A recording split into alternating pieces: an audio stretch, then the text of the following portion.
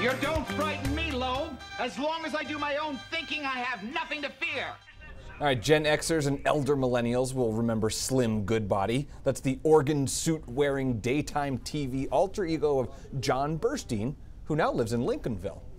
Goodbody eventually had his own PBS series, but he got his start on the decades-long kids variety show, Captain Kangaroo. We bring it up because today is National Kangaroo Awareness Day. It's a bit of a stretch, but Maine doesn't really have many kangaroos in it. Yeah, so in all of our archives, the only story we can find about a kangaroo in Maine is this one from 1996. Norman Waycott had a menagerie of exotic animals at his home in Saco.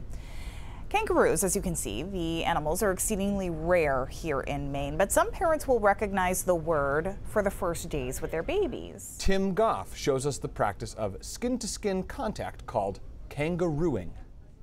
Pregnancy was completely a surprise. But the surprises didn't end there for Heather O'Mara. The way he came was a surprise very early. 13 weeks early, but who's counting? Little Angus was just 2 pounds, 15 ounces when he was born. Tiny. And he spent the past month here in the Neonatal Intensive Care Unit, or NICU, at Maine Medical Center, building up his strength in preparation of his first journey home. Technology, I've never seen this technology before, but it's great. It's doing wonders. But it's not just technology that's helping Gus gain weight, but the simple act of kangarooing, or holding him skin to skin, that's aiding him in his transition from womb to world. I think it's beneficial for both.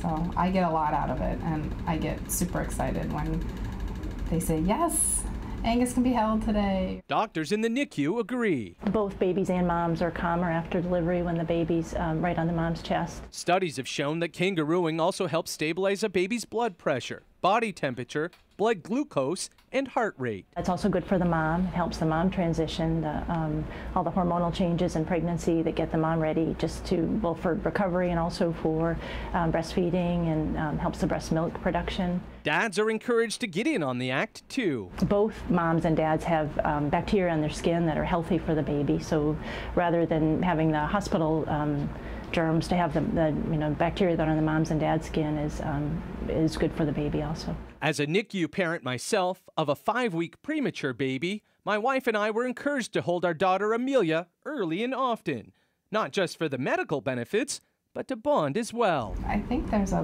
bonding there that was established through Kangaroo. Heather says she held all 3 of her other children skin to skin when they were infants, and believes it's still paying off years later. All my kids still are lap kids. They really like to be close. So each day when Heather holds her child, she knows she's laying a foundation of love that will last a lifetime. Hopefully he lives up to his name, Angus. Yeah. It's Tim Goff reporting in 2014. Maine Medical Center is working to create more awareness and acceptance of kangarooing, not only to promote closer contact with kids, but also as a way to encourage mothers to breastfeed their children because of the benefits it provides as well.